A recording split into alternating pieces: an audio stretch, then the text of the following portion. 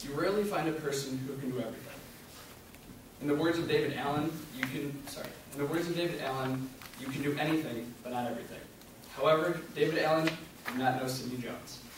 From playing soccer to the cello, she does it all. She even has time in her busy schedule throughout the day here at the College of Worcester to watch movies with her roommate, which, me, personally, I've had a very hard time doing with all the work that some of our classes that we get. She's a member of Project Latino and a Woman of Image, and the group Women of Images, which shows her dedication to making a change on campus. She may sound like a normal Worcester student, but she's not. The qualities that set her aside from every student on campus are her abilities to make change and help the students of the college know the change that needs to be made. Her topic today is going to beckon questions to all of us in this room, like, why was this not happening before? Or, what can we do to help?